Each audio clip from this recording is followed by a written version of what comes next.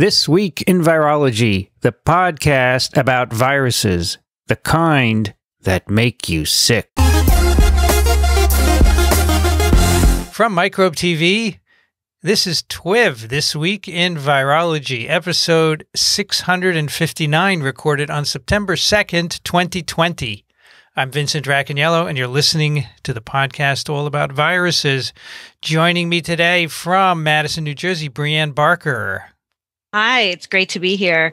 It's 75 degrees Fahrenheit, kind of overcast and very humid. Very humid today here in New Jersey. Also joining us from Austin, Texas, Rich Condit. Hi, everybody. Hi, Vincent. Hi, Brianne. It's 82. Wow. Overcast, muggy, headed for 94, and they're promising rain, but they've been promising that for a while, so I'm not totally counting on it. We need it.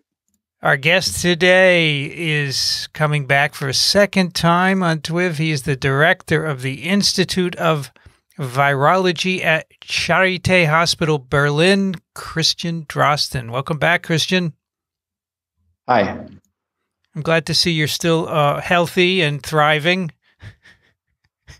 Well, there's not much infection around currently in Germany, so we had a quiet summer. That's great. So that's actually our first question. So it's currently quiet. There are no cases, or there are very few in Germany at the moment? Yeah, so there is low incidence. We have between 1,000 and 1,500 cases reported per day since, I would say, 2 months, and it was even lower before that. So we had this early lockdown, right, detected based on mainly diagnostics, then an early, rather mild lockdown. And it seems that this has led to a situation where incidence was stable in a very low area. And it seems now, maybe like since a month, that incidence is slowly recovering, but we don't actually understand to the entirety how this comes about. Because about a month ago, intense testing of returning travelers was introduced at airports. And I think a lot of the recent increase of incidence is based on that. And of course, here you catch people coming in who are already recovering, basically, who went through their infection while on vacation, and while you get PCR positive results into the country, you don't necessarily get infections into the country to a large degree. So the source clusters are still at the site of vacation, and they remain there. So that could be an effect, and that could also be an explanation why very recently it looks like the incidence is even going down again a little bit, because vacation season is coming to an end in most federal states now. I'm curious about the testing in the airports. Do you take samples and send them out, and then contact people if necessary down the road? You don't get an answer at the point of care, right? No. Well, the situation is a bit mixed because the way it's organized is a bit mixed based on how it's done locally. But the usual setting is that there is a team of people taking swabs. The sample goes to some central lab, and the result is usually returned after 24 hours or somewhat longer. So that seems to be the normal situation, but it is very difficult to maintain this. So the testing capacity is really overstretched by this whole activity, and labs are complaining that actually the capacity for normal patient care will be exhausted. And as schools restart now, a lot of the argument around schools, of course, used let's say the back door that at least we can test, right? But we can't test if we continue to test at the airports. So this somehow has to, one has to cancel the other, I guess. So you mentioned that there had been a mild lockdown or a mild shutdown earlier. What types of things happen? What would you sort of consider that mild shutdown to be for comparison? Well, you could always go out for a run. You could always go to a grocery store. It was not like you had police patrolling and looking at your ID card or your slip that permits you to go outside. So it's not like this type of lockdown. And many businesses were still open. And actually, it was a rather short lockdown. It was 5 weeks plus 2 weeks of Easter holidays.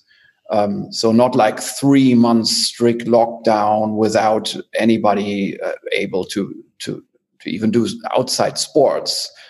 This hasn't happened in Germany. Okay. Has there been masking from the beginning? Pardon, I didn't get that. People worn face masks from the beginning. No. The situation was like we didn't have enough supply. We had just enough supply for the medical system, for hospitals, and we kept it for that. And somehow at that time, of course, there wasn't sufficient scientific evidence for masks in the community. This seems to have changed now.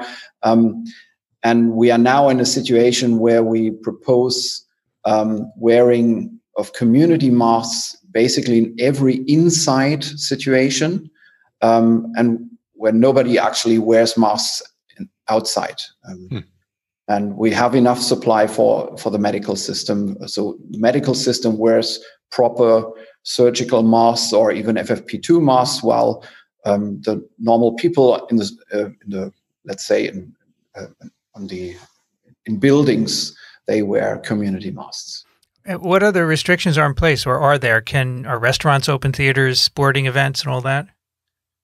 Yeah, well, the problem here is that Germany is actually 16 different countries. It's federal states, not countries, but sometimes you think it's countries. So regulations can vary and can differ. So this means like you can have in some federal states an assembly of people, like an official assembly inside with up to 200 participants. In others, it's like up to 30. And it continues like this. But in general, businesses are open. All shops are open. There are special situations that are restricted, like cultural events on the inside, like the typical things like choirs. They are really restricted. And of course, like in all other countries, we have this school discussion, and we are, in fact, opening schools entirely in all federal states.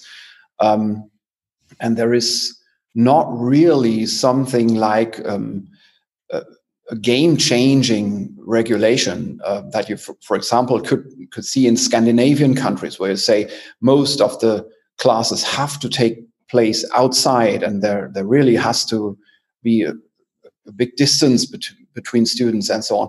This is not really in place. So actually, we are going back into a mode where students wear face masks while they are outside the classroom, inside the building. In some federal states, most actually, they can take off their mask once they are in the classroom. There is not something like special distance installed based on moving the tables outside or something. It's also not that there is special technical solutions regarding ventilation. It's more like open the window if you can. So that's the situation. And of course, we have this low incidence in the population. And this, of course, probably is the reason why in several federal states where schools are open now for about 2 weeks, we see single introductions into schools, but not really outbreaks. There are some outbreaks, some situations that have been reported. It also seems like not all outbreaks are being reported in the public. This this is also because of the federal system. Actually, the responsibility for public health is with the federal states. This makes the central reporting a bit slow. But overall, it doesn't seem like we have a major problem as of now. Some people think this is because schools are just not a hazard and children are not really involved in this whole thing. Others, including me, think this is because of the low background incidence overall. I'm puzzled because it sounds like generally from what you describe, you have had a much lighter caseload overall, it seems to me, yes, during this whole thing relative to the situation, for example, here in the U.S. But I don't hear anything you're saying. It sounds like there was something dramatic done initially or ongoing that accounts really for the difference, except that maybe you know, what you say about the overall incidence or caseload being low, maybe getting on top of it initially kept that low. And maybe once you reach a sort of a critical mass, things get out of control fast. Did you ever have a situation anywhere in Germany where the healthcare system was overwhelmed, where there was a huge problem? Yeah, there is some, let's say, gradient in Germany. So in the southwest, there were many more initial importations, mainly from Italy. And this has remained the high incidence area up to this day. So even now in a low incidence situation, you can perceive this difference that the incidence is in the southwest. It is interesting to compare against Spain and France, two countries with very similar populations, actually, structure and I don't know what, population size. The big difference there is that Spain and France detected their outbreaks based on cases, on clinical cases, while Germany detected their outbreak based on diagnoses, PCRs. So we had this, let's say, stealth PCR testing along with influenza screening in place in let's say, middle of February. Wow. I remember exactly the first two cases were imported from Italy, and then the secondary case to that. And then the third case was already a local transmission out of nowhere, detected based on influenza, let's say, bycatch. And this continued. So within very short time, we were aware there is exponential growth based on exponential growth of positive PCR results. And this somehow coincided with the time when the Bergamo outbreak in Italy happened and when you saw the problems there on television. And I think I mentioned this in the first podcast that I joined. You have these two criteria for politicians. One is TV pictures in Italy or in other countries. The other is it's already here. Right. And it doesn't matter whether this information is based on cases or diagnoses. And this is what caused Germany to go into lockdown effectively a month earlier than the neighboring countries, only because, it's the relative time of detection. And I think we are benefiting from this up to this day. Right. And we are, we see the same developments in society. We see we see people who oppose the whole thing, and who stop to believe in the existence of the virus. So we are more and more light-footed, and I'm not sure how this will continue for Germany. And when you do your testing, are you doing testing of asymptomatic individuals or people who are symptomatic? Well, up to now, or let's say up to the introduction of the traveler screening about a month ago, most of the testing was symptoms-based and then based on contact tracing, right? So this in reality causes most indications for PCR to be symptoms-based. This has changed a bit now with the traveler screening, but I think we have to switch back. Not only for reasons of, let's say, epidemiological considerations, but also because of the shortening of supply of PCR reagents. So we are working with the same PCR reagents that many other countries work with. So there is competition. There are de facto trade restrictions.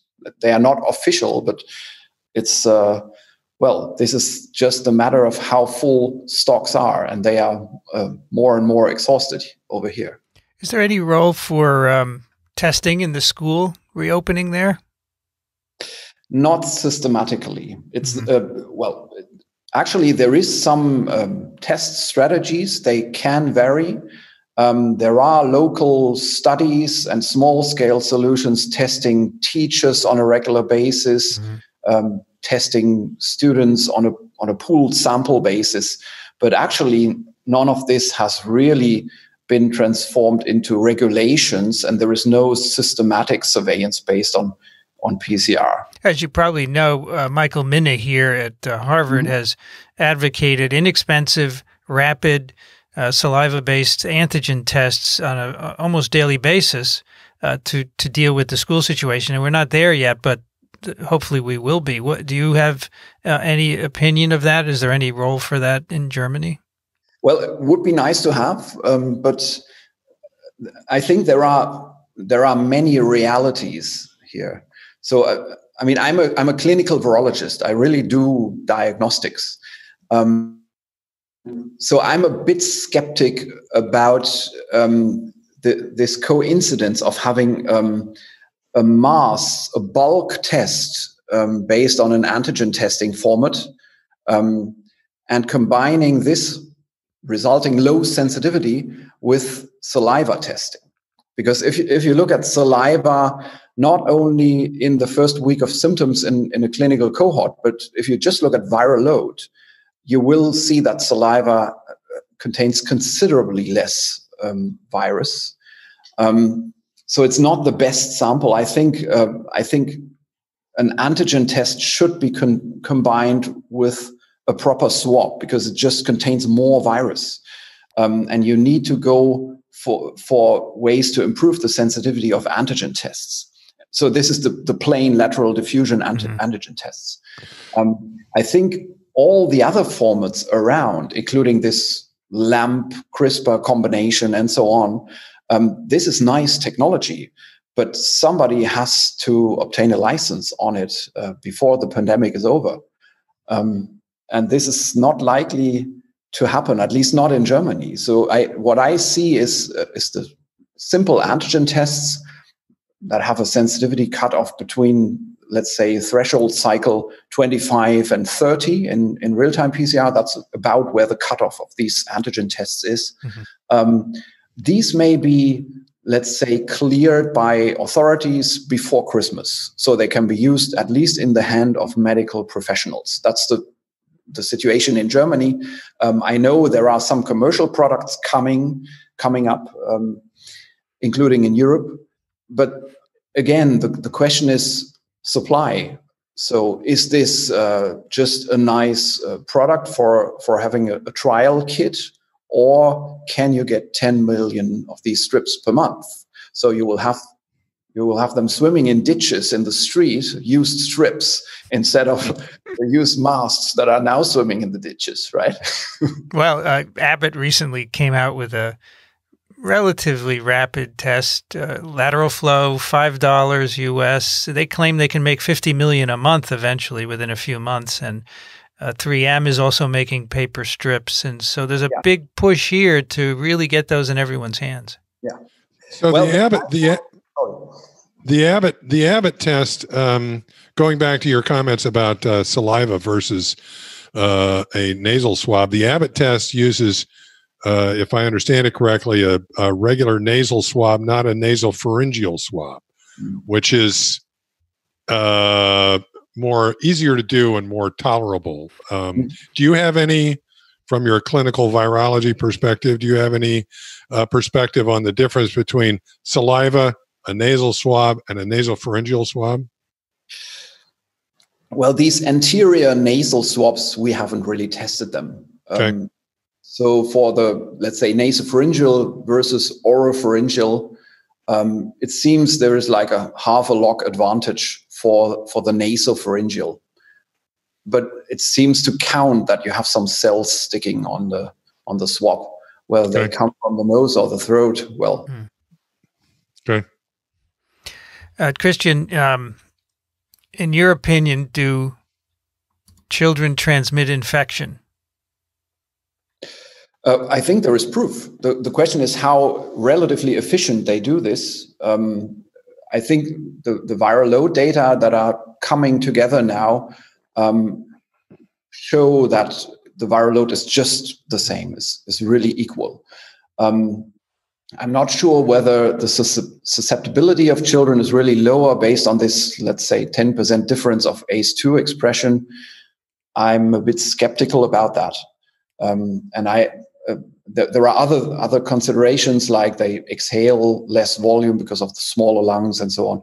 But this has to be discounted against the behavior, right?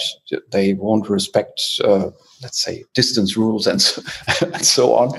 So my son is 3. Horrible in this regard. But yeah, I can't really tell. I think we have to wait for a month. And I think there is a lot of evidence already that there is considerable rates of transmission, especially in, let's say, in educational settings, even in care settings with younger children. I think this is going to become difficult. Yeah, so it would be interesting to be able to compare well, let me ask you this. Is there any data in Germany on seropositivity in the population? Yeah, we have data. These data are a bit different in their conception. So we have studies that went into sites of outbreaks, and they just looked for seroconversion rates there, and this results in, let's say, 6 to 10% rates of antibody prevalence after a reported and heavy outbreak in a small. Okay. And there are some examples of small communities, studies like this. I'm aware of interim data from population-wide surveys, and the antibody rates there seem to be below 1%. If you look at reliable antibody readouts, including confirmation by neutralization tests and so on. Because, in the moment, having, historically or in the present moment, having very few cases around is great. But my sense is that this virus is not going away, okay? Absent a vaccine, okay? And so when people boast that they've kept it back, I'm thinking, well, what about tomorrow? Okay. Yes. Because you may have, in fact, a more susceptible population. Are you, how do you feel about that? Well, the hope is to have a vaccine, right, at least for the high risk groups early. And then, of course, at some point, maybe a decision to then accept more infections. This is, I think, the concept. It has to be the concept. I think it's not realistic to assume that we can keep the incidence low until the day when we introduce the vaccine and then just vaccinate the whole population and the problem is solved. This is not how it's going to work. And of course, there are interesting phenomena, especially if you consider a low incidence situation like ours. There's a very nice paper, this one. I discussed this in the German podcast yesterday. Can you read? Yeah. The abundance threshold for plague as a critical percolation phenomenon.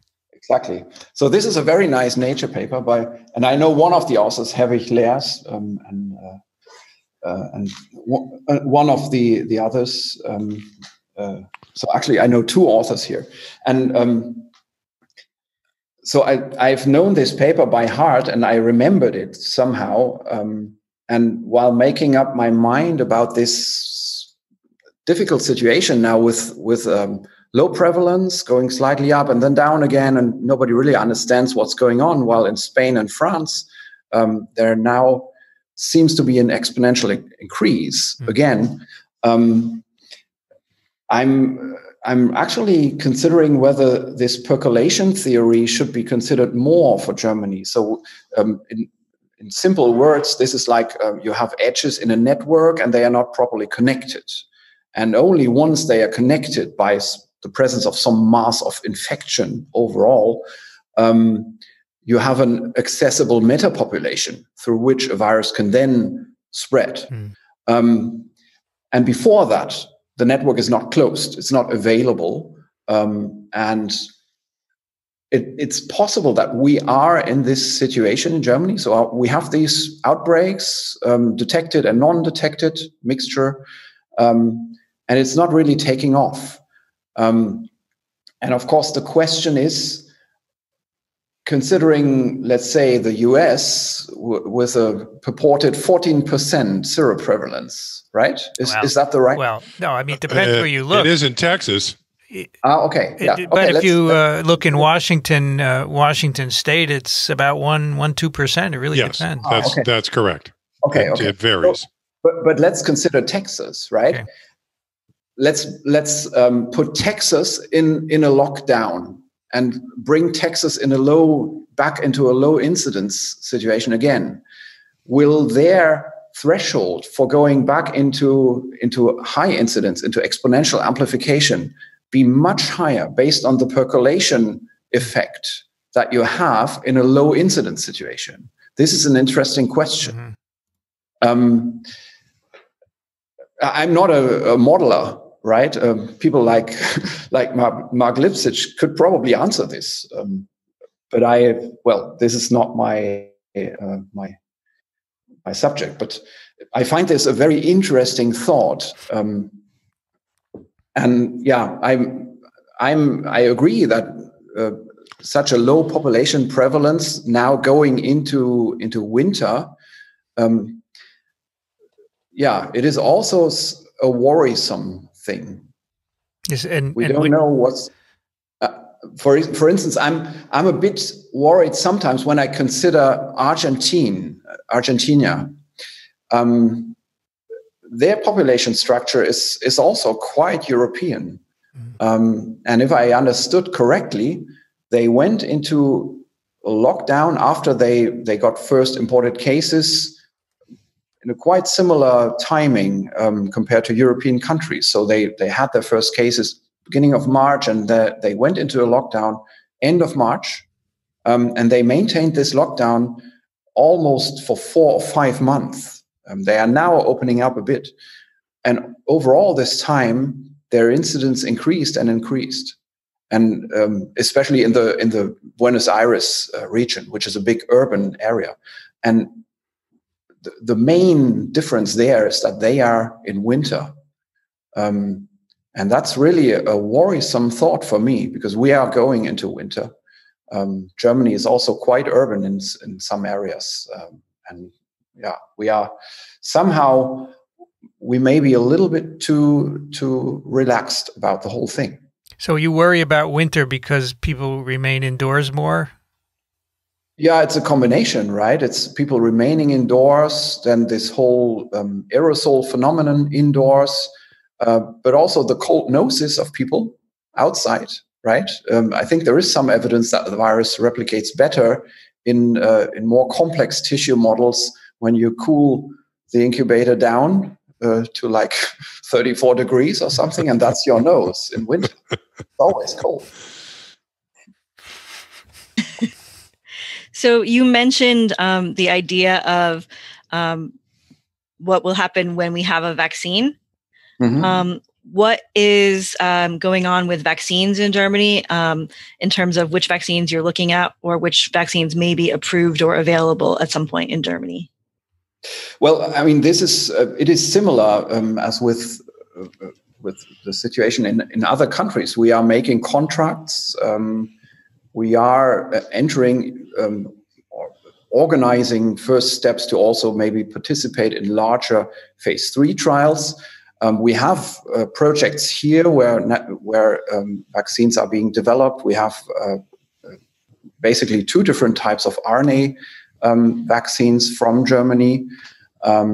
There is one vector-based vaccine, an MVA-based vaccine that goes into phase 1 now, just the next few weeks. It's ready, and this has been quite successful for other targets, including MERS. Well, we have the same expectation. We don't expect a vaccine before the US elections. Well, we expect a vaccine before the next German elections, which will be autumn next year. I'm curious about the MVA vaccine. If you know any details, is it just spike or does it have other antigens in it as well? No, spike. This is a spike-based vaccine. Right. So, in fact, most of them are spike-based, as you know, and we always worry about that. It's made an assumption that that's all you need, right? Well, maybe that's all you need to protect the lung, but you will still have some replication in the nose. And again, a lot of discussion in the public about what this means, if this is still transmissible, and so on. I see this coming. So, here in the U.S., we have more cases than anybody else. What did we do? Well, I don't think so. But you are aware of more cases than anybody else. Yeah. That's right. That's right. The test results more so, right? You're absolutely right. So what did we do wrong? I think you are not doing well. I mean, one could, of course, propose things that are not very popular, like you should go into another nationwide lockdown and then cool down a bit and then start over. But I don't think this is real.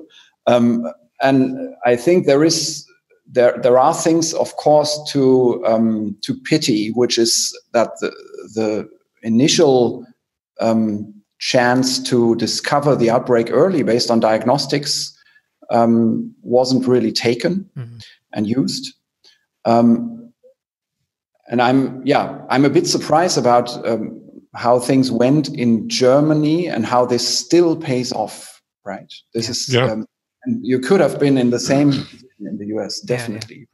This is going to keep epidemiologists busy for decades after this, with all the data from different countries. It's fascinating. Yeah, I mean, as you mentioned, in the US, we've had a lot of denial, and it runs along political parties, unfortunately. So right now our administration is very much has always denied the existence and the extent of the problem, and certainly that is part of the reason why it gets out of control. Yeah, exactly. Yeah, and I mean the role of the public is an important role too. And I mean I know the situation here is not as bad as in the US when it comes to public perception and That's because in Germany they listen to you, apparently. Well, it's, we have Angela Merkel, whom people really listen to and who understands things. We were lucky about this early detection. This helps everybody, and we are now losing public trust. Certainly, so it's now really like we have the same phenomenon that you. So why are you losing public trust? Well, because the disease is not existing. It's not there. And I mean, now what we see is the typical finding. We are now, even though the incidence goes up, the fatalities don't go up. There are no dead people. And so this actually prevents people who are not into the numbers and who who have no adherence to the principles of the whole phenomenon, who don't see the contingency of how I don't know, how infections come about, how fatalities come about somewhat later, how fatality is expectably lower once you have students infected instead of inhabitants of care homes. If you don't make this connection, you lose the belief. You stop believing. You just see some numbers and some charts, and you think, what the hell is going on here? The economy is losing 10%, right? Mm. So, Christian, there have been, I think, 2 reports now which are pretty reliable accounts of reinfections. Yeah. Mm-hmm. So I'm wondering, what is your view of immunity after infection? Does everyone make an immune response? Is it durable? Is it protective? What are your thoughts? Well, it's the typical sloppy coronavirus immunity. Oh, wow. Sloppy coronavirus immunity with Christian Drosten. I can see this is a show title. That's great. Perfect. Perfect. I like that. No, I mean, of course, these are interesting case descriptions. I think they are very well carried out, especially if you are informed about there are more data about these cases, and these are really nice data. But I think these are still rare cases. Let's say in a range that I wouldn't be surprised to see courses like this in a range of 1 or 5% of all patients. This is still rare from the view of an infectious diseases epidemiologist who is worried about the fate of the pandemic. So who worries about the next, let's say, year, to keep it short, right? So this will be the focus where really the fate of the pandemic is determined. And where really, unfortunately, first countries will have gone through the establishment of population immunity. Yeah. Not the US, not Germany, but areas in Africa and let's say India. This is really worrisome still. It's just, we have, since the very beginning, we've always been told by Ralph Barrick and others that coronavirus, as you said, immunity is sloppy, and the common cold coronas, immunity does not last, and that's why you get reinfections. So is there reason to think that there will be a similar situation? And maybe these reinfections are not going to be so unusual in the end. Yeah, but I'm not worried about these. What I think is the second infection is a mild infection, and there is, based on vaccine studies and based on patient observations, and by the way, also based on this Hong Kong patient, but also other observations that you can make in, let's say, children versus adult infections with other coronaviruses. It seems that subsequent infections are not the severe systemic pneumonia type of infection. These are then upper respiratory tract disease phenomena, and you have replicating virus in the upper respiratory tract. You have T-cell immunity, certainly, and this is very likely to be much more long-lasting than the, let's say, the B-cell immunity, the antibodies. And this may be the reason why the lung is then actually not severely affected anymore. It's also the question whether the viral load difference from the first to second infection in the upper respiratory tract is sufficient to stop the onward transmission or the contribution of this individual to onward transmission.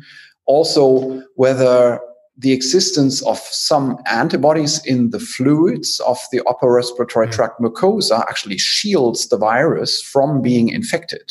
There are antibodies around, so the virus goes into the mucosa. There is replication and shedding, but there are also antibodies swimming there. And they stick to the surface of the virus. And once you exhale this virus, it may not really be very infectious. Yeah. So this raises a question in my mind. I'm just putting this together because the infection with SARS-CoV-2 in humans is described as being an upper and a lower respiratory infection, whereas the sort of endemic human coronaviruses are described as being really confined to an upper respiratory infection. But I wonder, in children, with SARS-CoV-2. Is there typically a lower respiratory involvement, or is it confined to the upper respiratory tract? I'm wondering if the differences that we're seeing here have to do with sort of the ages that are susceptible with the two viruses. Yeah, I understand what you're aiming for, but I don't think there are really reliable data on children there. Okay. So sputum from children in a sufficiently large cohort, I haven't seen any paper on that, and it's really difficult to do that. So from very early days in this, from an early conversation with Ralph, I think others on the podcast have been trying to turn this into a common human coronavirus. Okay. But a difference is that this is described as infecting the lower respiratory tract. But maybe if you establish the infection initially in children and it's confined to the upper respiratory tract, and then you establish immunity, that in the long run, that's what it looks like, is an upper respiratory tract infection. Yeah. Once it has become endemic, and once the initial infection occurs during childhood for everyone. Yeah, I also think so. And then, of course, things will happen to the virus, right? The interesting thing, by the way, I don't want to really connect this theologically, but it is an interesting observation that the initial infection in this Hong Kong patient was with a virus that had the open reading frame number 8 truncated. So this is like the Singapore variant and this SARS, the SARS-1 virus that also has a truncation there. I don't know whether this can be directly linked, but it is interesting to observe that there is somebody who's infected by such a probably a slightly attenuated virus, has a mild course, has a almost undetectable antibody response, and then gets a second infection early. And then, of course, knowing what viruses do once they are really in a low incidence situation, you have these population bottleneck phenomena. They will delete accessory reading frames like other common cold coronaviruses also have done. So we know for the, let's say the 229E common cold coronavirus, its ancestor or let's say co-ancestor in camels and bats has additional open reading frames that we don't see anymore in the human virus. It has just been lost. There is an open reading frame just even downstream of the nucleocapsid, which is not very unusual for coronaviruses. What's the extent of global spread of the ORF8 deletion SARS-CoV-2? It is still very rare, and it's not a continuous lineage. So the Singapore variant has disappeared soon, and if you look at the alignment now, there are some, I don't know how many, maybe 30 or 40 in all the known strains that have in fact stop codons and these are at different sites. There are some with deletions, small deletions, out of frame deletions. So it seems that there is not very strong pressure on the maintenance of this reading frame. But then when such a lineage competes with wild type will take over. These lineages don't seem to establish themselves. So based on your scenario with the Hong Kong patient, it would seem to me that we should be working on attenuated vaccines. Well, not only on this basis, but definitely we should do that, yes. Yeah, I mean, there are a few. The question is whether that should have a different backbone or whether that should be a coronavirus-based vaccine. I would opt for the second, but yeah, there are reasons to go for a vector vaccine as well. Yeah. Christian, we talked about this last time. I want to revisit it. Can you summarize for us the course of shedding and transmission from the day of infection, onset of clinical symptoms, and beyond? What are the kinetics? Well, there was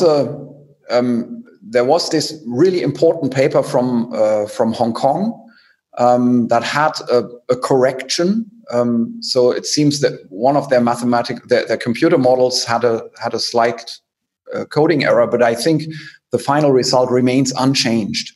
And this nicely overlaps with the excretion kinetics based on RT-PCR and the timing of when you're still able to isolate viruses in culture, how this somehow coincides or takes turns with the development of neutralizing antibody. So as a rule of thumb, and this is certainly just a rule of thumb, it's imprecise, but I think it's a good working model also for epidemiologists. You can consider the patient infectious for a week. And the first 2 days of this week are before symptoms onset, and the remaining 5 days are after symptoms onset. And it seems that really a large fraction of patients are actually symptomatic, like 85% of them have symptoms. And it also seems like if you speak to people who really work with patients and who see patients, if you ask them a second and a third time, it's possible that nearly 100% are symptomatic. Yeah. But, what's a symptom? Yeah. So this kinetics this is for mild infections. Does it differ for serious infections, the people who go to the hospital? We do not see the first week of symptoms, let's say from a virological point of view, like virus presence and so on, to differ between severe and mild cases. Also, the viral load in this first week of disease is not really very different.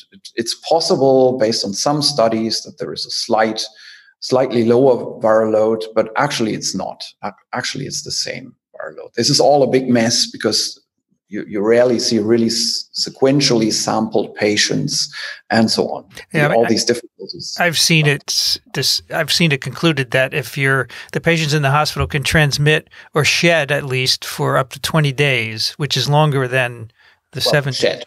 Yeah, they can shed. But they're probably not transmitting in that period? No, well, I would say certainly not.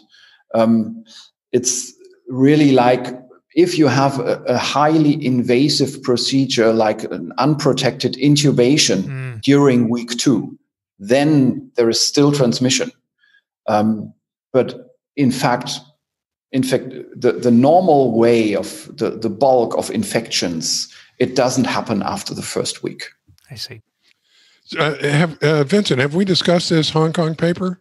Yeah, we did last time. On the last show? Yeah, dude, last show. Jeez. Okay. I wasn't there. Go look that up again. We did, and then there's the patient. Yeah, no, I'm talking about the study that Christian's talking about the kinetics. No, yes, we discussed the patient, yeah, but the kinetics, I don't believe so. No. No, okay. I'm not. When I describe, let's say, the shedding, this is not about the Hong Kong single patient study. This is the overall impression about several viral load studies that are now around.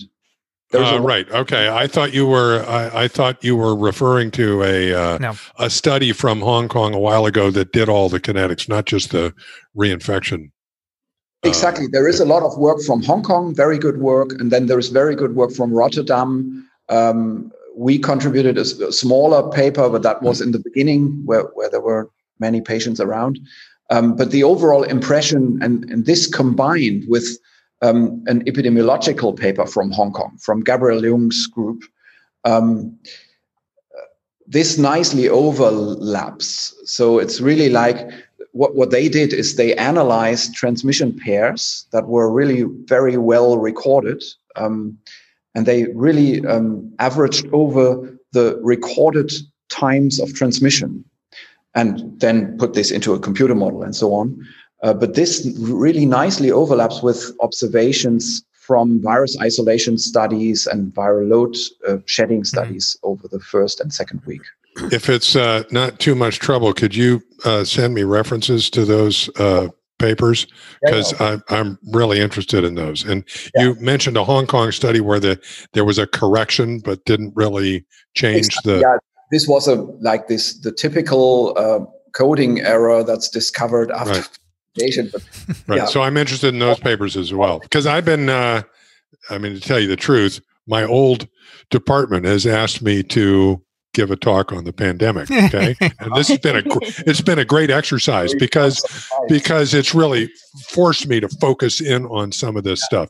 And it'd be, you look for a paper that's got this wonderful graph in it that puts all this stuff together, but it's not there. Okay, I will send you some PowerPoint slides. Okay. Okay. Yeah. Send them I to appreciate that. Send them to both of us, please. And when you give the talk, Rich, then you can give it on TWiV the next time. Okay. So, Christian, these kinetics, do they differ in asymptomatic people, or do we not have the data? There are hints that the shedding could be shorter rather than lower in asymptomatic people. Okay. And also in children, by the way. Yeah. Shorter rather than lower. Okay. Can I ask my drug question? Go ahead. Yeah, sure. Did we do this paper before? Christian, your name is on a paper from April in Cell about using Camostat. The protease inhibitors. We did. What has? Can you update us on that? What's the story? Yeah, well, I mean, this is these are so Camostat is a serine protease inhibitor, and it definitely blocks the entry there, right? It's a TMP-RSS2 inhibitor. So this is all very plausible, and it's so plausible, and unfortunately, because Camostat is cleared in Japan for chronic pancreatitis, clinical studies have begun, but I haven't seen any results. And some people are skeptic whether the accessible dose is sufficient that you can reach in the lung, and so on. All of these problems. We also want. Well, we have actually a clinical study cleared to begin here in Berlin with a very high dose of this drug, but no patients, right? I think it should be given early. And there are, I'm aware of at least 2 other clinical studies, but probably there are more because the drug is available. Right. So I'm sorry that I can't tell more. That's fine. I just want to know the status. So, speaking of drugs, Christian, I've sort of developed this idea that an antiviral is not going to be much use to a patient who is hospitalized, and that the remdesivir, the monoclonals. Do you think that makes sense? Well, for the monoclonals, I think there is application for late phase patients as well. But for the chemical drugs, especially the antiviral drugs, of course, you want to give them early. And this is somehow a conflict of indications because the first week is mild for all cases, irrespective of the later outcome. So you could make decisions based on, let's say, risk groups of patients. That would be a possibility. But then you have a high-risk patient who has underlying conditions, and you give them a drug that may be an experimental drug. So usually, actually, you would prefer more healthy people and look for effect on virus replication, viral shedding first. So that's the approach with most of these clinical trials now, that they try to enroll rather healthy people early after diagnosis and then look for changes to the virological parameters first rather than disease outcome. I mean, ideally, we would like to have a drug like Tamiflu where you could get an antigen test and then get it at the earliest symptoms, right? And everyone.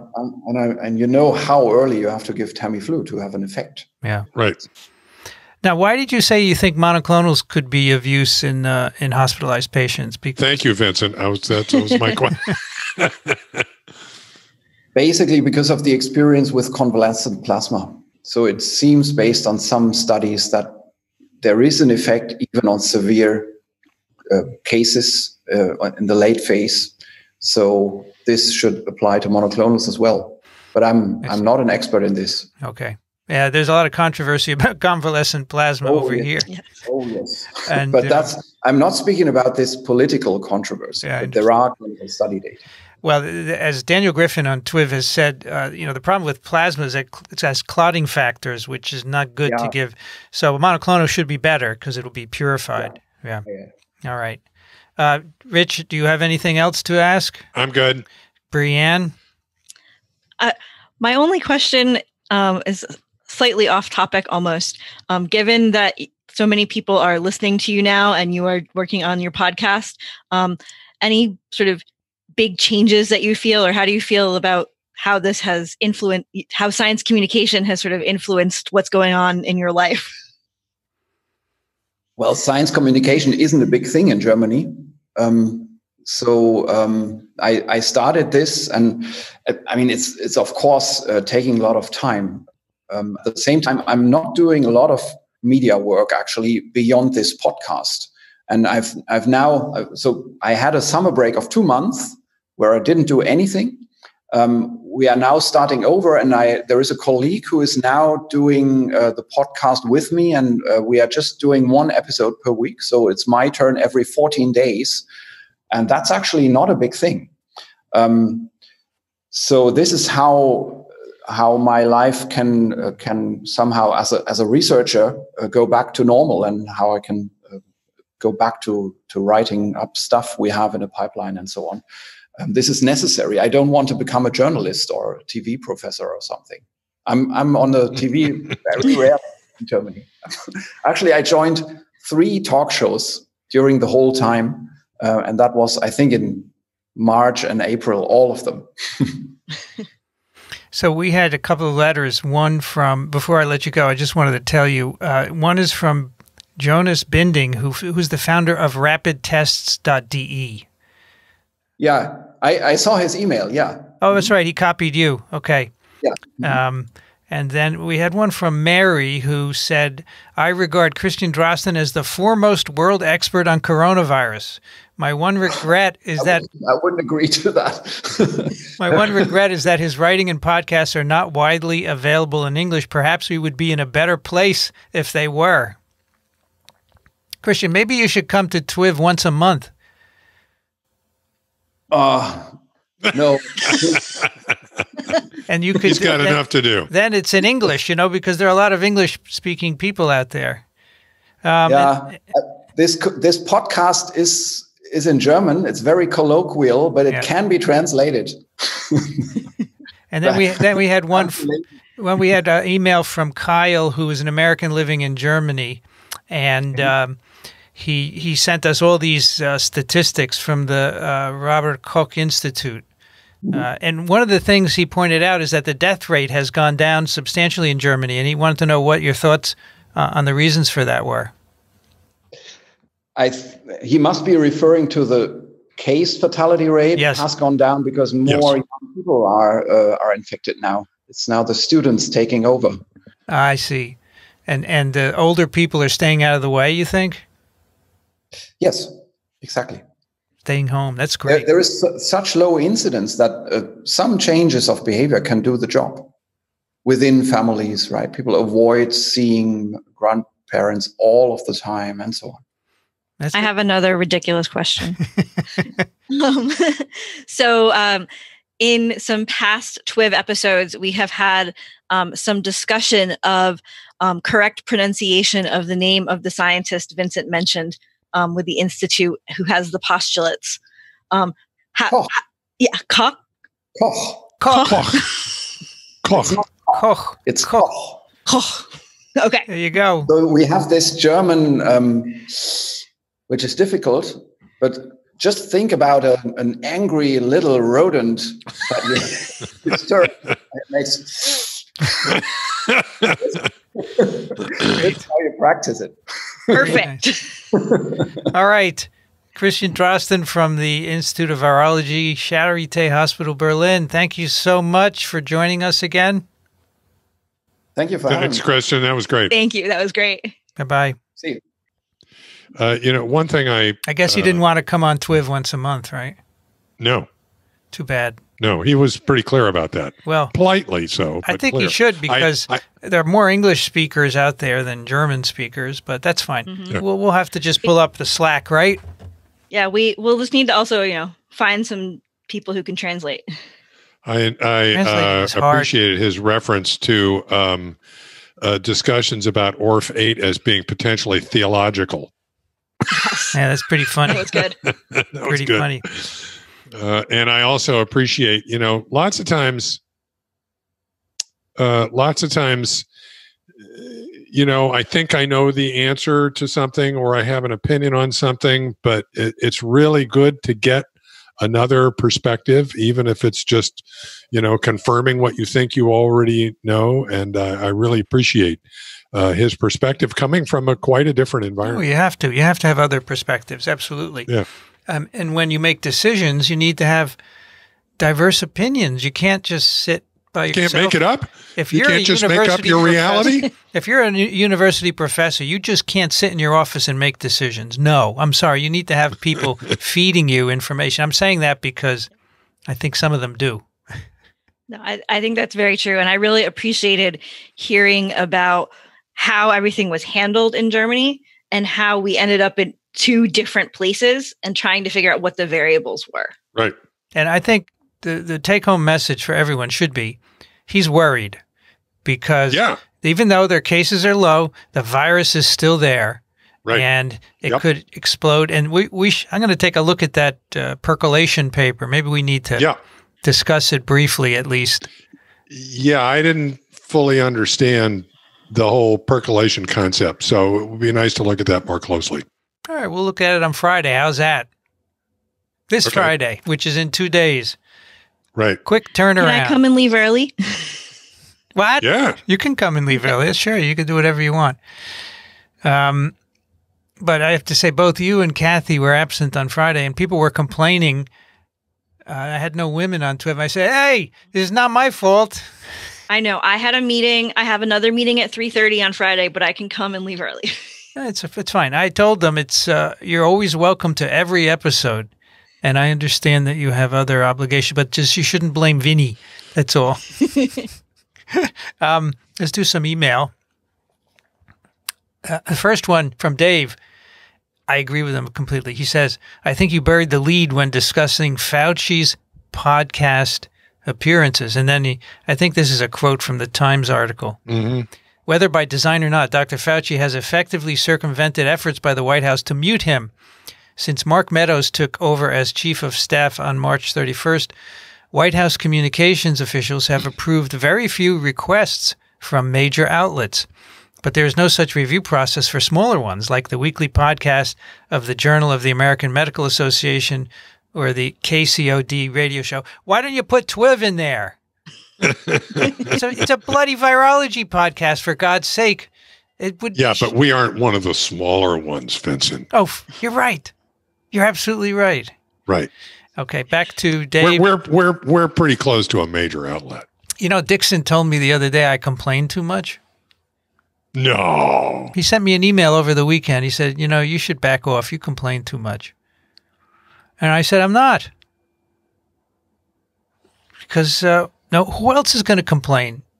I mean, there's even a term at this point. You can't stop now that we've come up with rack and yelling. But what I said to him is, all the other hosts are pretty moderate. You guys are fair. You don't really complain too much. You don't criticize anyone. You're very good academicians. So I have to be the exception. I don't know why, but I've complained all my life. Listen, part of the charm of this whole thing is we are just who we are. Okay. So it is, as one of the emailers said last time. Yeah. Anyway, Dave continues, it seems likely that Fauci's podcast appearances were because he was muzzled by the current administration from appearing on TV. They forgot to explicitly forbid podcasts and alternative venues, and Fauci dutifully tried to get his message out via these alternative mechanisms since he needs to contradict the falsehoods coming from elsewhere, for example, CDC, FDA. Did you guys see Varma's had an op-ed in the Times yesterday, along with the head of the Rockefeller Foundation, I forgot his name, saying we can't. We ought to look that up. Yeah. We can't. Yes, I saw that. See anymore. Harold Varmus. Okay. Yeah, I saw that. That was amazing. Dave is in Oakland, 72 Fahrenheit. I mean, why couldn't the White House just now say you can't do podcasts, right? They could have done that, and I don't see why it would prevent them. They do whatever they want, right? But right. Rajiv Shah. Rajiv Shah, thank you. When I first emailed Fauci's office, I didn't email Fauci. I actually emailed someone I know in his office to ask for advice. How would I go about asking permission? And he says, we think he should be talking to more sciencey types than he has been. So I don't, maybe they just thought, he's doing a lot of news, right? Major news, but he needs to talk to scientists like us. Of course. I think we would talk to him anytime he wants. Yeah. We'll anytime you want to come on, Tony, just let us know. So we'll make space. I don't mean, this makes a lot of sense, but yeah, we didn't talk about this because I was personally so wrapped up in the fact that we got a nice mention. All right. Brianne, can you take the next one? Sure. Eileen writes, "Good morning. It is a sticky 82 degrees in Holland, Pennsylvania. My husband introduced me to your podcasts about a month ago, and I have been listening to them almost every day since. Thank you for being a source of unbiased scientific information in such an uncertain time. I am writing today because many schools in my area are reopening, and their instructions for parents state that no backpacks or reusable containers are allowed in the classrooms. This means all children must bring disposable lunch bags and drinks. This confused me since I thought that most of the transmission happens through droplets in the air. I thought that there wasn't much concern over surface transmission. Also, with the distancing in the classroom, the lunch containers would only really be touched by the owner and maybe the teacher. Is this precaution necessary? It seems more harmful to the environment than beneficial to anyone's health. Am I missing something? Thank you for sharing your knowledge with us all, Aileen." I kind of agree with Aileen. Yeah, so do I. I do too. I don't think there's any very little role for fomite transmission, right? Right, and I think that as long as those lunch containers are really being handled by their owner, the student, it makes a lot of sense actually to do that instead of other ways of thinking about doing lunch. There are other concerns I would think about school lunches far before a reusable lunch bag. This reminds me of a cartoon that I saw this last week of a mother with her small school kid who's just come home from school and is wearing a face mask. And she says to him, "That's not the same face mask that you left with today." And the kid says, "Yeah, Tony had a much cooler looking face mask, so we traded." Very good. Rich, can you take the next one? Carol writes, "Please help me make some sense out of this story from Kaiser Health News." And look, I have not looked at this. Okay. Trump is sending fast, cheap COVID tests to nursing homes, but there's a hitch. Have you looked at this article? Yeah. Okay, so let me finish the letter and then you can comment on this. Does this make any sense? What about the 40% who don't have symptoms? How different are these tests from the rapid testing supported by Michael Minna? Thank you for all you do. TWiV is my most trusted news service. The interview with Robert Fullilove was amazing. So much of the news is framed in pessimism these days. His optimism was inspiring, I agree. Amazing. And Carol is an RN. So what about this story? All right. So what we have here, so Becton, Dickinson, and Keedell, these are antigen tests, but they're not Minna. They're not Minna rapid, cheap tests.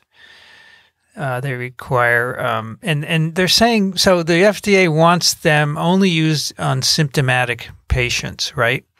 And that's the problem. It's not a Minna approach, which is everybody to do a screen, right? So the FDA is hung up on this, and I was talking to someone about this last week. They're hung up that they approve diagnostics for people who are sick. They don't typically do asymptomatic stuff. And so their thinking has to be changed, and people are working on that. But that's where this is coming from. They're intended for patients with symptoms. And as you know, last week, the CDC said don't test patients without symptoms or test them less, okay? And that's what Harold Varmus was objecting to. So this doesn't make any sense. I think in a nursing home situation, you would want to test people frequently and see who's potentially infected, even if they're asymptomatic, right? It makes sense to me. Yes. And I sort of get the idea that these also require maybe a somewhat trained person to do them instead of the minute test that can be done completely at home without any training. Yeah. Yeah. It's a difference between a diagnostic test and a screen where you want to know if you're infected that you can do yourself. We're not quite there, but we can get there very quickly. Yeah, the Abbott test, you have to pipette some buffer onto the lateral flow device before you put the sample on, right? And you can imagine that some people are not going to be able to do that. It just has to be, what is it, a lick a stick. Lick a stick. Did I hear Christian correctly that he was estimating about 15% asymptomatic? Did I get that number right? Yeah, that is what he said. Yeah, and he said if you ask him closely enough, the number goes down. We've talked about this, right? That the idea that sometimes some people have a higher barrier for pain than others. Yeah. Mm-hmm. But, this is a slippery number because, I've had in my mind numbers more like 30 or even as high as 40%. But I guess it depends on who you're asking and how you ask them. I agree. It's hard. I thought you were going to ask, he said that the saliva is less sensitive. Oh, yeah. But I thought it was pretty good based on the Yale study, right? Yeah. So I'll have to go look and see. We need to see some more rigorous, maybe they're out there, I don't know, I'm not aware of them, head-to-head comparisons of saliva, nasal, nasopharyngeal, and probably an oral swab as well, Next one's from Charles. Hello, Twivers. Just a pissed-off human living in Chapel Hill where the weather's okay, 81F, 27C with a bit of rain. Convalescent plasma, quote, truly historic announcement, end quote. Yeah, right. Quote, we dream in drug development of something like a 35% mortality reduction, end quote, is just BS. No control, no possible measurement of mortality reduction. Oh, more BS about the 35%. To me, a 35% reduction in mortality at this point in time means that of 100 sick people that would have died, only 65 will die. That does not seem to be what Trump and Azar mean. See the Stat News article or in the pipeline. Yes. I'm surprised that Christian thinks there's some effect. I mean, it's very difficult to suss out. Oh, yesterday a controlled trial of plasma was just published where they had to stop it because they didn't have enough patients. And it's not clear if it has any effect. There are controlled trials out there, right? But there are none that show an effect. Am I correct about that? Well, the one that just came out yesterday, and let me pick up the... yeah, I didn't think there were randomized control trials that had come out, but I did not see this study that came out yesterday. Convalescent plasma, a multi-center randomized clinical trial. It's a bioarchive, medRxiv. And so this is it. The trial was stopped after first interim analysis due to the fall in recruitment related to pandemic controls. Now, with 81 patients randomized, there were no patients progressing to mechanical ventilation or death among the 38 assigned to receive plasma versus 6 out of 43 progressing in the control arm. So it's just not enough. Okay, so 0 versus 6 progressing to mechanical ventilation. Very, very mild. It's a small effect, if anything, but they had to stop this trial. All right. So so the correct statement then is that there are no completed. That's right. controlled trials with plasma. Yeah, the others, all of them have been observational so far with complications, as Daniel Griffin has pointed out. And it certainly didn't justify the emergency use authorization. But, science is, look, I get letters all the time saying they hate when we get political. Well, you know what? The politicians are getting scientific. Do you hate that? Yeah. Come on, folks. I mean, if someone really objected to my talking about the poll where 60% of Republicans say that the number of deaths in the U.S. is acceptable. Well, it's science as far as I'm concerned because it's about people dying from a virus infection. And I'm astounded that it could be politically biased like that. Doesn't make any sense to me. That's all. I'm not saying anything else about it. We're talking about what is seen in the world as in response to viruses. And unfortunately, what is actually seen is also influenced by politics. You can't really separate those things. If FDA makes a decision that doesn't make any sense, and the CDC makes a decision that doesn't make any sense, and the heads of both are political appointments made by the current administration, we question it. So I was thinking about this just last night and this morning. I made this comment many episodes ago to quote my friend Bob Chen, public health is a mashup of science and politics. Okay. And what we're talking about here, we're talking about some hardcore science, but we're also talking about public health. Okay. And so politics is a part of that. Yes, for sure. And there's no way around it. No question. And if anything, this pandemic has emphasized that, right? How it is. And you don't have to go far back in history to see it. I'm thinking of swine flu outbreak in 1976. So I was a graduate student at the time in Peter Palasi's lab. There's a couple of cases of swine flu in Fort Dix, New Jersey. So the virologist overreacted and they had a vaccine made and the outbreak never went anywhere. And, Gerald Ford pushed it and he didn't get reelected. Maybe that's one of the reasons he didn't. Anyway, let me finish with Charlie. Fatalities from COVID-19 that I will really miss. 1, John Prine, singer and songwriter. 2, trust in the CDC as expressed by Alan Dove in a late May 2020 TWiV. Quote, we have indeed come to a point where we do have to second-guess announcements made by the CDC. And that's, of course, Harold Varmus and Rajiv Shah. And 3, trust in the FDA is shown by their inability to see the light of testing for the infectious in their BS from Sunday. Thanks for letting me vent, and on a positive note for the work that has gone into TWiV, Charlie. Thank you, Charlie. Brianne, you're next. Sure. Elise writes, hi, TWiV friends. I am a pathologist from New Orleans, Louisiana. I love your show. A limerick I wrote for you. There once was a doctor called Fauci. He deems America's COVID response quite slouchy. He advocates isolation and testing is the rule, while implying that Trump is a fool. This makes our emperor quite grouchy. Wonderful. And Elise is an MD. This will go on to great, our Elise. Page of poetry. I think the link is microbe.tv/ Wasn't it TWiVverse? TWiVverse, TWiVerse. Yeah, that's it. I made it a top-level page. Microbe.tv/TWiVverse. It's perfect, right? TWiVverse, TWiV Universe Verse. That was Kathy's idea, actually. No, I think one of my friends suggested it, and I think I brought it up. Rich, can you do the next one, please? Sure. Is it Verion or Verion? Verlon. Oh, Verlon. I see. I've gone to big print, no glasses, so that I can be far enough back in the picture frame, so I don't get everything right. Verlon writes, "Greetings, TWiV. I'll start with the usual comments. Love your podcast and the serious, rational, scientific discussions about COVID-19 related and other infectious disease issues.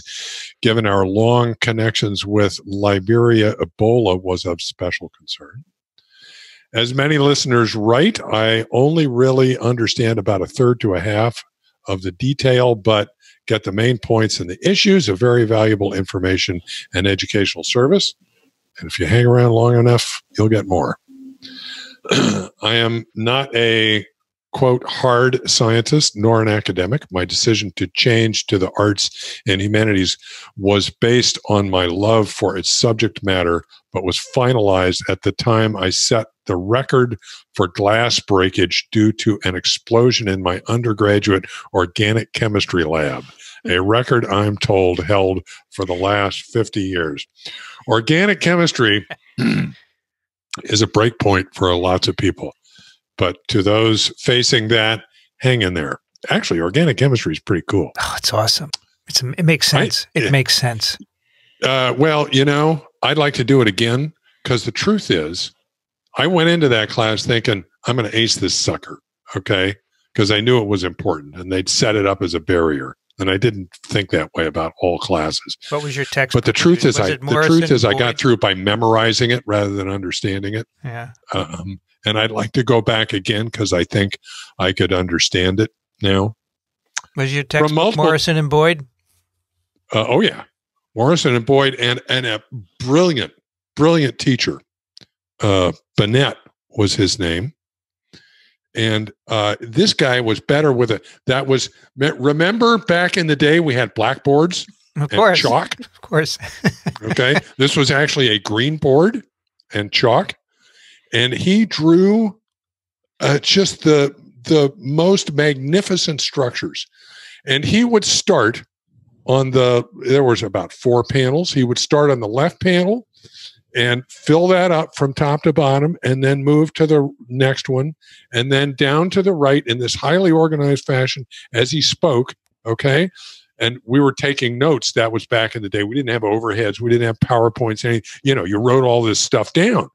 And by the time he got back down to the 4th board, okay, you were done with the notes from the first board, okay? So that was done, and he would go back and start over. He'd erase the first board and keep going. Great. He was absolutely brilliant. But, all those little arrows that chased electrons around and that kind of stuff, I never understood that stuff. I kept up with it. I took advanced organic theory in graduate school, and I understood the first semester. The second semester was tougher. But I'd like to go back and do all that stuff again. Anyway, sorry. That's okay. The skill with the sliding boards is really gone because people do PowerPoints now. But I do think I just loved seeing how people organized it, then push it up and pulled it down. And it's just an art, right?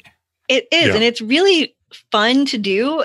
And once you figure out how to do it, it can be incredibly useful. For sure.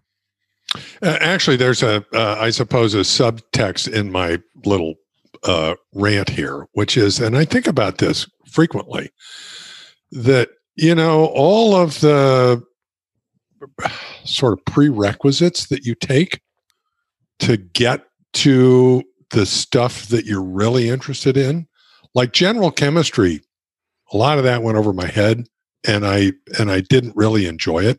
Organic was just a chore. There were lots of other courses that were really a chore, and the occasional thing that really turned me on, photosynthesis, blew my mind. That's okay, cool. But I felt like there was this vague goal. I think I knew I wanted to be a scientist, and this was how you did it. There were these chores that you got through. So for those of you out there anticipating this, it can all be done. Organic chemistry don't listen to them. Doesn't have to stop you. Okay. You can do this. Okay. On with the letter. From multiple TWiV discussions, I know some of your panelists and guests love participating in musical performance activities and are as anxious as our choir is to resume rehearsals and performances as soon as possible, but in a manner safe for the performances and the audience, congregation in our case. On TWiV, you've discussed and evaluated a number of schemes to enable resumption of rehearsals and performances, but I don't think you've yet judged any approach to be safe, especially for choral performance. That's all correct. The latest scheme circulating among our choir's emailing list is a singer's mask. Aha, I've heard of this. Supposedly,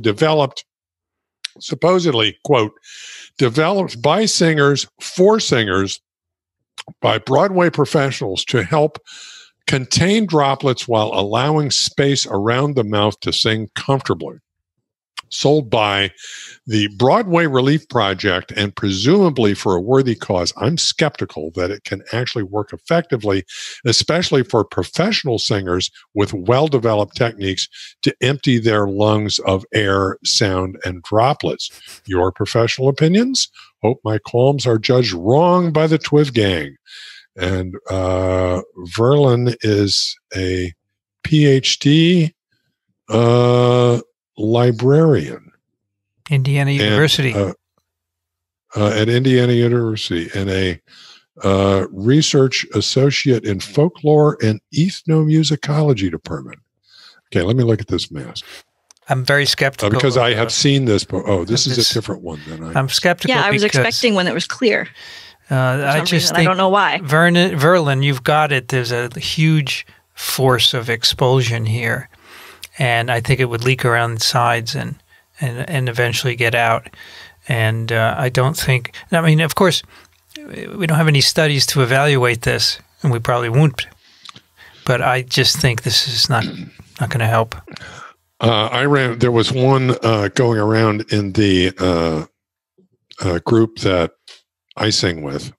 That was a similar type of thing where there was this a plastic structure that was a cage-like structure that kept the cloth, the fabric off of your face, and some foam around it for the comfort fit, and then a material on the outside that was called something like BioShield, okay, which I thought was ridiculous to start with. But then I looked into it, and in fact, this is a legitimate fabric made by a company that makes PPE, and is interesting because it's got it's somehow chlorinated. Okay, and I thought, wait a minute, okay, because that's going to even if you could have something with some sort of chlorine barrier, that's going to decay over time, right? But actually, there are EPA approved bleach type things that you can use to recharge this fabric.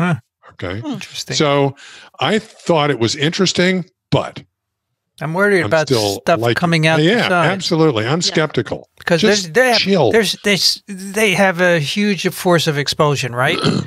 Yeah, and you're very good at emptying, as he says, the lungs. So I don't think it's a good idea. Even Christian said in Germany they're not doing that sort of thing yet, right? Yeah. Maybe I'm not as fanatic. I'm probably not as, I know I'm not as fanatic a singer as many of my colleagues, but just chill, okay? It's going to take a while. Just chill. Use the time like we do to study other aspects of music. It's okay. By the way, I wanted to say, Brianne, the light you have there in the back, it's great. It's a very common technique to put lights in the background and give a little. It's really cool. Good. I actually just rearranged a little bit yesterday. Yeah, it really having a background light gives a little, I don't know what the word is. Anyway, it's good. It's good stuff. It's what I try and do here, but it's not bright enough. I have to work on that. All right. Anonymous writes, I'm just a med student at Stanford. And very long-time listener, you all helped prompt me to pursue medicine years ago. Given all the talk about reopening schools, I thought you would be interested in Stanford's approach. They never were willing to do frequent testing. Oh my gosh, why not? Too much money. They want to pocket it instead of giving it to the testing companies, right? Yeah, it's all about money. Their requirement is to do 2 tests a few days apart after arriving on campus and then monitor yourself for symptoms and report them daily via a cumbersome website that encourages copy-paste. Originally, they were going to have undergrads come back on campus in staggered groups, but now they are doing most of undergrad online, which is great since their testing plan isn't exactly ideal. I can understand why this person wants to be anonymous. However, grad students and a fair percentage of undergrads are going to be back on campus. You would think they would do frequent testing and implement sensible processes for this small number, but no. Instead, they've created a campus compact that all students have to agree to be enrolled in. It authorizes the school to use a vaguely defined compact review board to investigate any breaches of compliance with their policies and impose almost any sanctions, including kicking students off campus. Their policies aren't necessarily terrible, but they are draconian and frankly weird. I doubt students will be able to comply with them completely, and even if they do, we will have no idea if it is working because they won't do any testing.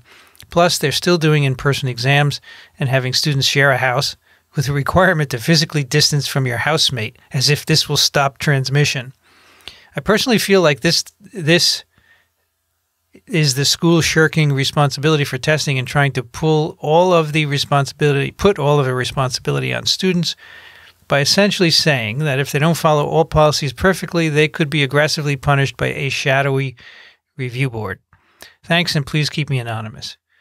So that's horrible, Stanford. Shame on you. I have two things to say. First, we shamed, at least I criticized heavily Cornell many months ago for their lack of testing, and they've changed their tune. As Cindy Leifer told us on the recent Immune, they're doing 2 times a week. That's great. Did you hear that Penn State wants the students to sign a document taking all responsibility if they get infected and sick?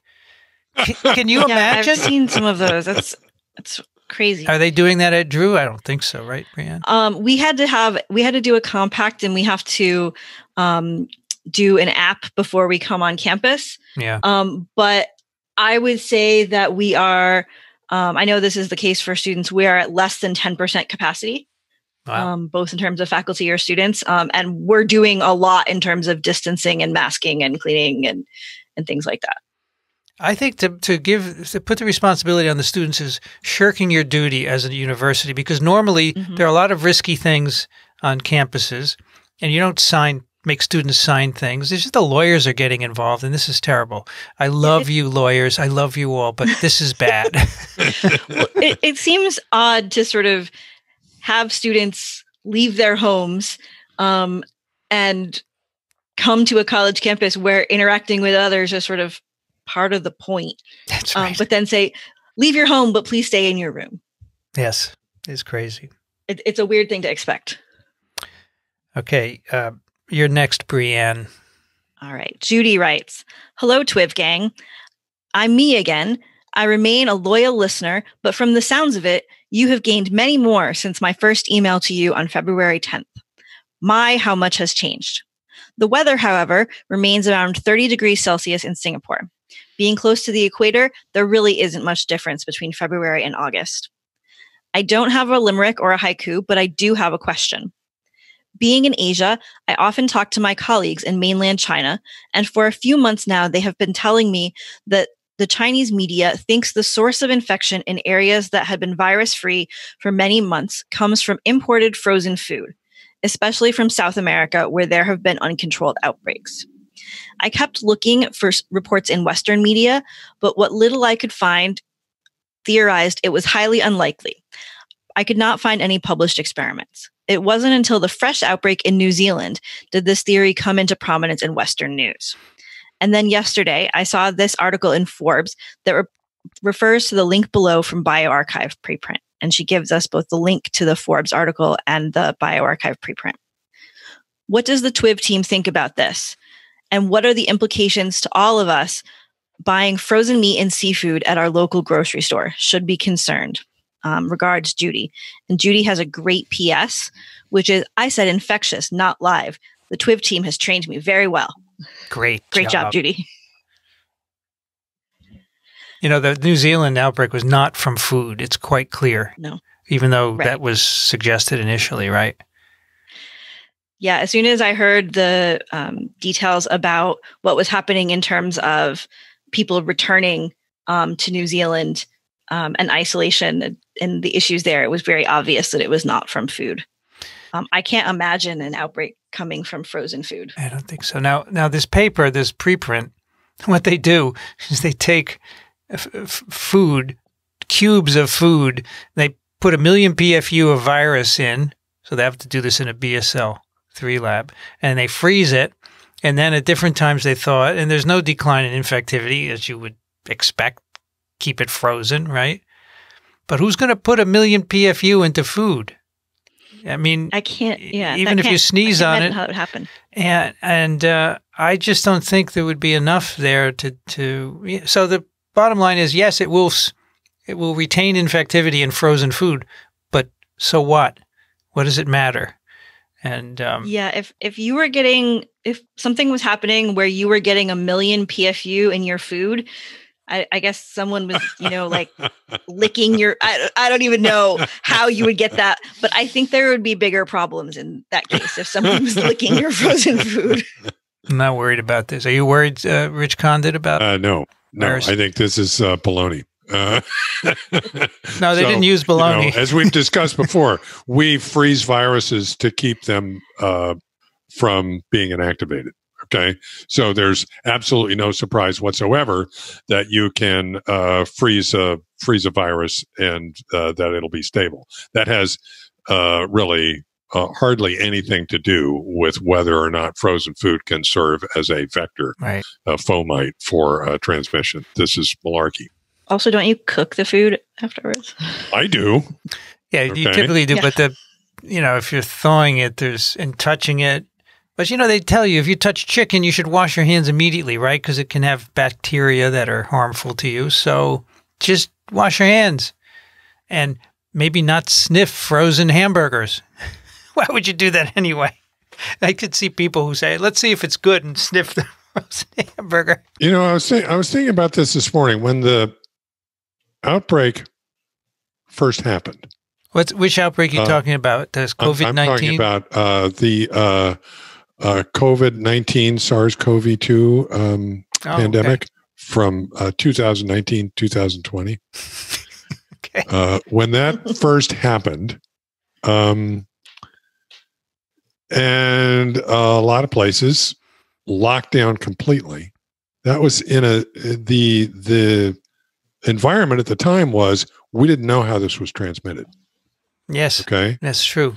And I think the evidence is pretty compelling now that it's primarily droplet transmission and fairly large droplets. And so that really impacts pretty heavily on the controls that you need to implement to keep it under control. Now, when another pandemic comes along, I guess it depends on the virus, of course, how you're gonna react to it. But I guess my message is that the mode of transmission is critical in trying to figure out how you're going to deal with it on a population basis. Back in 2009, there was an H1N1 influenza virus pandemic, right? Which we covered on TWiV, although I can imagine you would get a similar question. Do I worry about the virus being in food, frozen food? We never got any such thing, but then again, we didn't have that many listeners back then. But I can imagine any outbreak would bring up similar questions, right? Sure. Yeah, you always and when you talk about spillovers, okay, I can remember questions about potential spillovers of influenza from pigs, and should I eat pork? Yes, of course. That was actually that kind of stuff. There was actually pork prices crashed during the 2009 because there was swine flu. This is swine origin, right? Right. And this reminds me that there are other viruses. It kind of made me sad when you said, the current outbreak, and that's all we've been talking about, really. But Friday, we're going to do a non-SARS-CoV-2 paper. What are we going to do? Well, and Brian, you'll like this. It's a recent paper from Rafi Ahmed's lab showing that when you get the inactivated flu vaccine, your memory B cells are gone within a year. And I think it's relevant. I've seen this paper, and I'm definitely coming and just leaving early on Friday. Yeah. So I think it's highly relevant to SARS-CoV-2.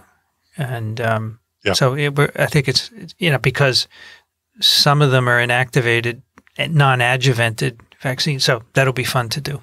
I think doing papers that are relevant to SARS-CoV-2 but not SARS-CoV-2 will do more. Okay, Rich, you're next. Amy writes, "Hi, Twivers. I wonder if the team has ideas, or perhaps Daniel Griffin could help with this question.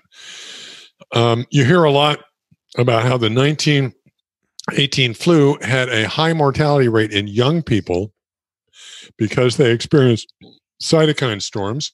The explanation you hear is that they had well-functioning immune systems, and that made them prone to the immune system overreaction. Now we're hearing how COVID-19 severe illness and mortality is linked to whether infected people experience a cytokine storm. But now the people most at risk of dying are older. How do we put these two examples together and make sense of them? A friend of mine wondered if the cytokine storm associated with COVID-19 might be connected to some earlier infection in their lives. Could this be the case? It might explain why older people are more likely to react badly to SARS-CoV-2. What do we understand about the risk factors for a cytokine storm for a COVID infection? And does this new virus change the way we understand the mortality risks of 1918 flu? Thank you. I can't tell you how much I appreciate your podcast and how often I recommend it. Amy. Amy's from Portland.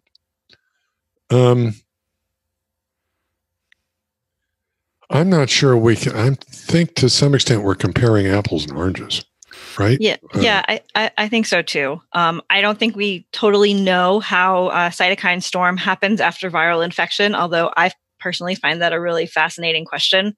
And there are a lot of viruses that lead to cytokine storm. I think one issue that bears on Amy's question is that it seems like in the beginning, many of the symptoms people are seeing with COVID-19 are based on the virus, and the immune issues are happening a little later. So perhaps if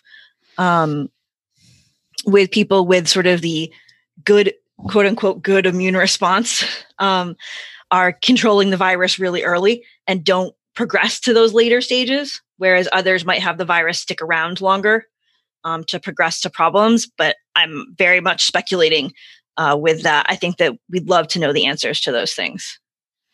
And I'm not even, I mean, this notion that the young people dying of 1918 flu were dying from a cytokine storm, that's a novel idea to me. Vincent, you're looking something up. Yeah.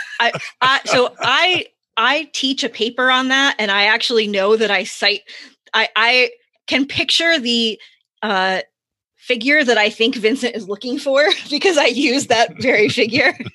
I wanted to just give a more general description, and I know that in our textbook it's called systemic inflammatory response syndrome, right? And that's cytokine storm. Such a disastrous outcome often results if the host is naive and has not co-evolved with the invading virus, zoonotic infections, or if the host is very young, malnourished, or otherwise compromised. This type of pathogenesis, systemic inflammatory response syndrome, sometimes referred to as a cytokine storm, 1918 influenza. Similar syndromes are triggered by other microbial pathogens. Toxic shock syndrome. Do you remember that? That's what I wanted to point out. Oh, yeah. There was tampons years ago were leading to toxic shock because they were contaminated, and that gave rise to staph infections, I believe, right? And they would these people had cytokine storms basically in response. So such as viruses, and we don't know how they're triggered. Lots of hypotheses, right? Now, Brianne, I think one of the biggest outstanding questions is why don't young children, why are they so much less symptomatic with SARS-CoV-2? In the face of SARS-CoV-2. I don't understand that. I don't think anybody understands. So not with the 1918 flu, right? Right. Right. And this, the toxic shock was young people, right? Mm-hmm. I remember Ralph Barrick said originally, 1918 flu, H5N1 influenza, SARS, MERS, SARS-2 all do this, and other viruses too, obviously. But by which you mean cytokine storm. Yeah. Now, one thing Amy brought up here, are they connected to some early infection? I think this is kind of a reference to the T-cell reactivity, right? That was postulated to might be involved, that we talked about with Shane Crotty, right? Mm-hmm. But we don't know. We simply don't know if that's the case. All right. It's me. We'll do one more round. Okay, Richard writes, hello, TWiV cities. Interesting. The TWiV sites? TWiV sites. Firstly, it's 19C and sunny here in Melbourne, Australia. And with a so-called second wave, I think it's a second peak of the first, of SARS-CoV-2, I am just a paramedic. And as such, I do often come face-to-face via an N95 mask with this virus. This has caused anxiety in my 7- and 8-year-old kids. I try to make videos for them of my work and how we employ processes to attempt to mitigate our exposure to risk. That's a great idea. Tonight, my youngest asked me what happens to a germ's body after it dies. Great. Kids are awesome. I explained a bit, partially guessed, about bacteria decomposition and being reused by other organisms, including us. He then asked about viruses. I said that viruses aren't alive. He disputed this by explaining that coronaviruses are happy, and that if viruses can be happy, then they must be alive. Absolutely. I Good love this. for you. That's great. I love this definition. However, I feel it may be hard to come up with an experiment to prove or disprove it. He proceeded to explain that influenza, Ebola, and Ross River all looked happy, but herpes, chickenpox, and polio all seemed sad. Perhaps he can be a new diagnostic tool. Anyway, he finished by telling me that I should let that yelling guy, Vincent, know, and he would prove that my son is correct. So I am. The yelling guy.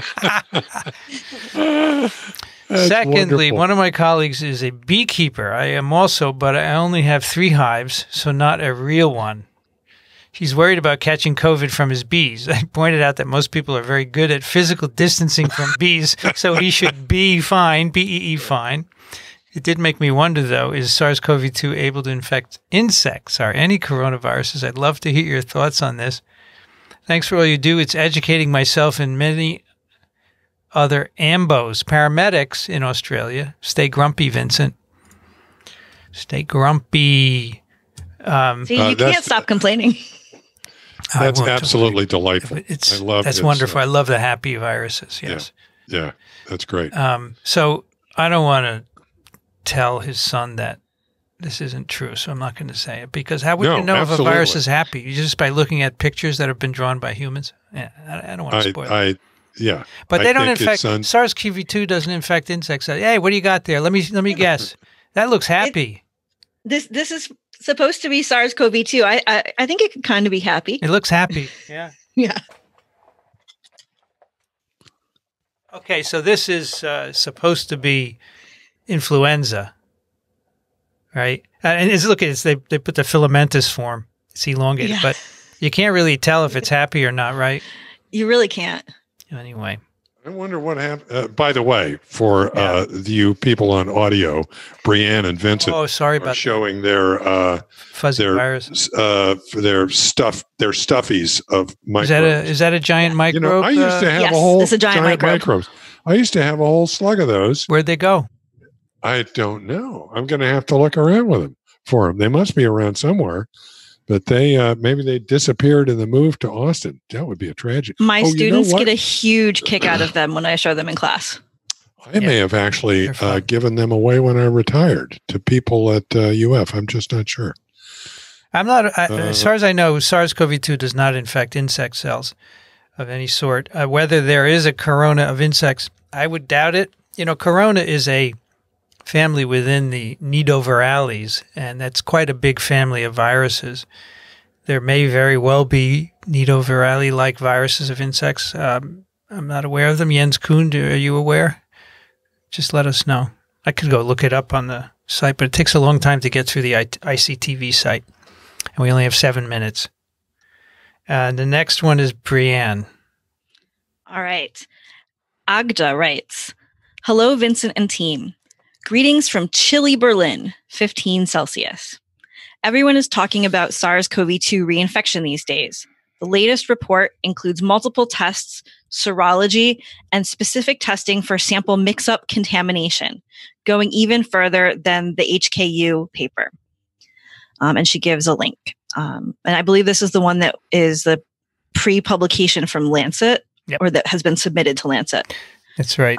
At the same time, Shane Crotty, and I'm sure Christian Drosten will say the same, is convinced that very few people won't seroconvert at all, which is reassuring. However, does it answer all the questions about the reinfection infection kinetics? Can we confidently say that reinfections are very rare exceptions to the rule?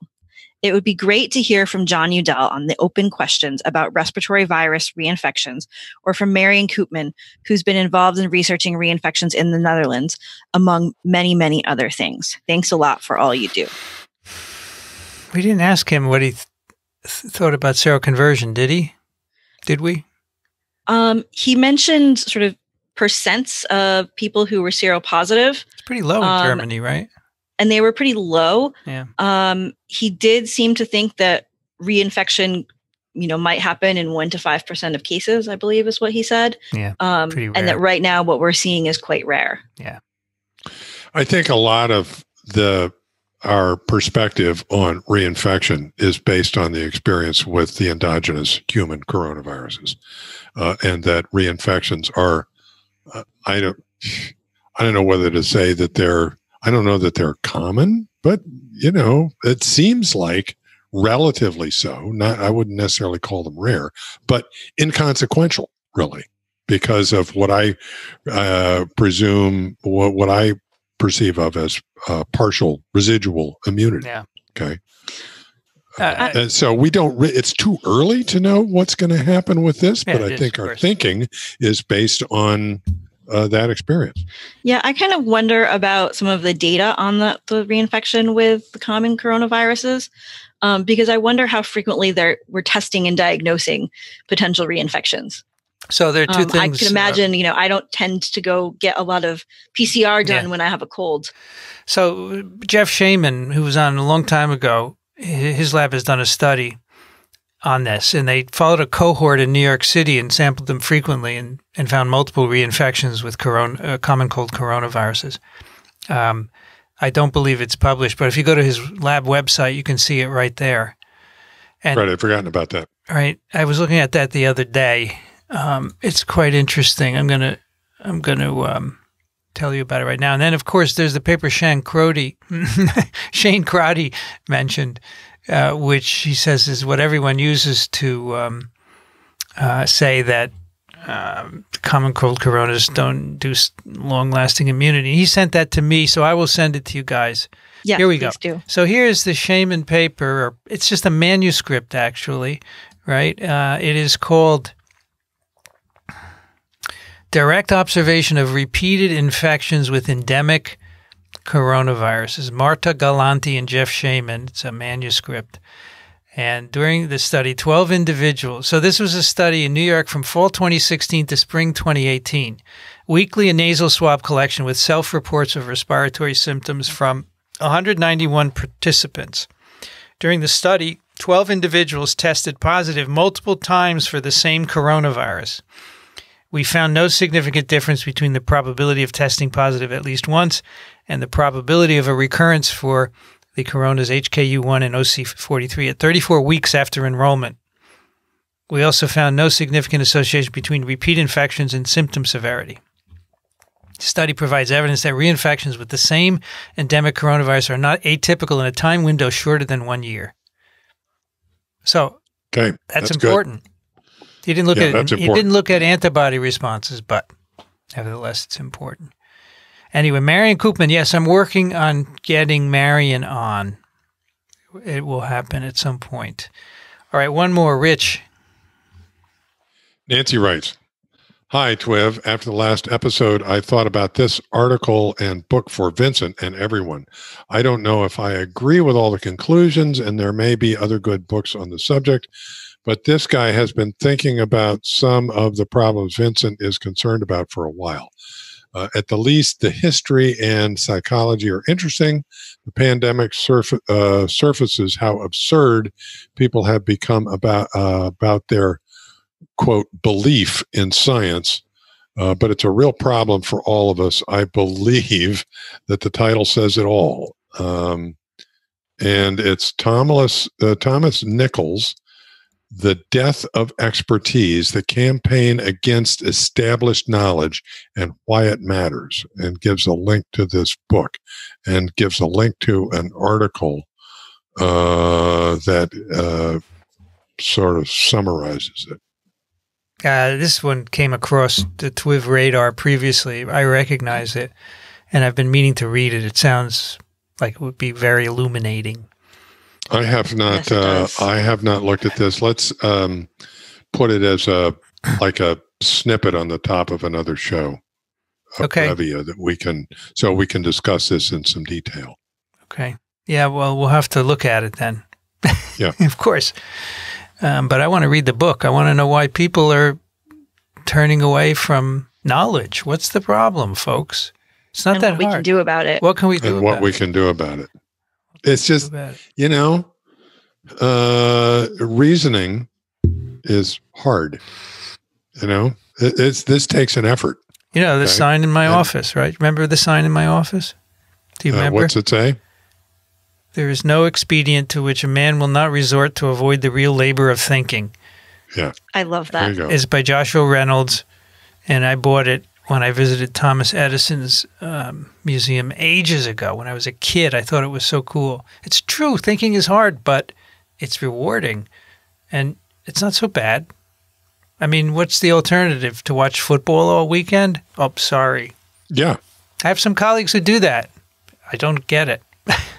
I mean, I don't have anything against football, but to watch it all weekend, just spend an hour doing some hard thinking. And then the more you do it, the more you like it. Yeah, it's pretty fun.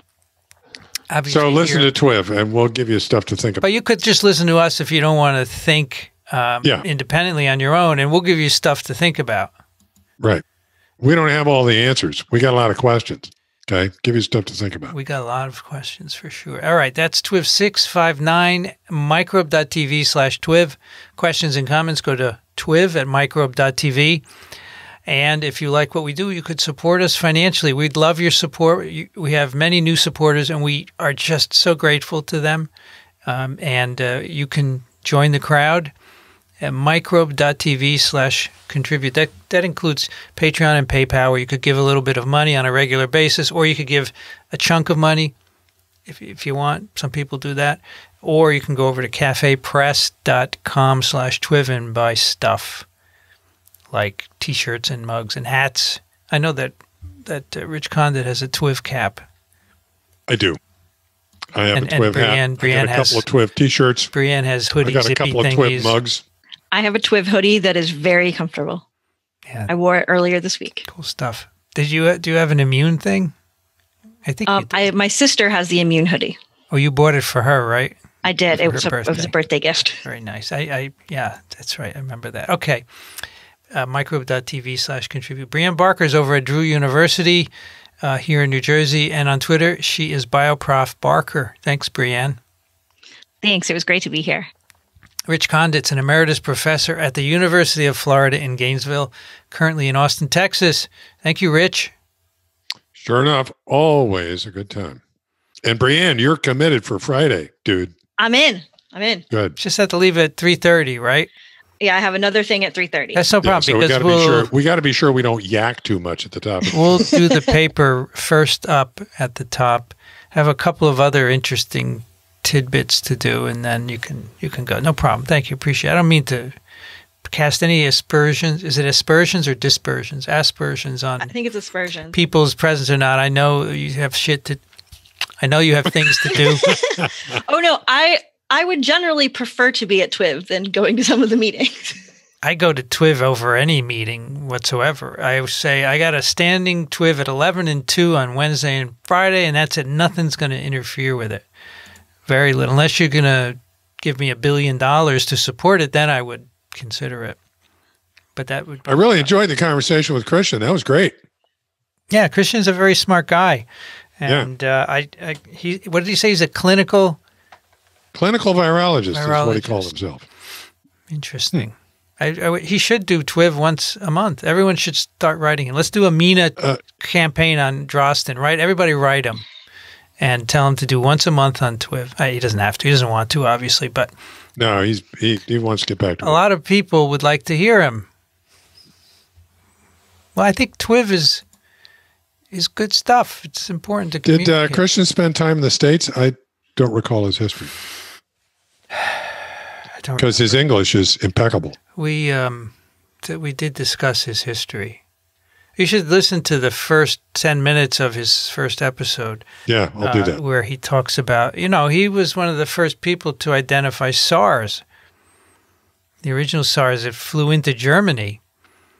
And he said he took a flask of infected cells and went somewhere with it, and he said, I won't be arrested now for this because it's too long ago, but I shouldn't have done it.